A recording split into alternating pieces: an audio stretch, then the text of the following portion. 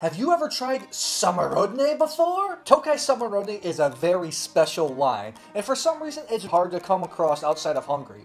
You can have dry Szamorodni or sweet Szamorodni. Sweet is the most common. It's a naturally sweet wine with tons of fire acidity, so the wine finishes quite dry. Szamorodni is actually a Polish word, which means as it grows. What happens is they pick bunches of grapes that have a little bit of botrytis and late harvest grapes, throw it in, start vinifying the wine, and then they age it in barrel. That's why you're going to get this golden color. Dry Szamorodnis are aged under the floor, so they can have really a vin jaune type of style like the Jura, or think of like an Amontillado sherry. This wine is excellent every single vintage. It's one of my favorite producers in Tokaj. This is the Château Pajzos Tokaj Èdes Szamorodni.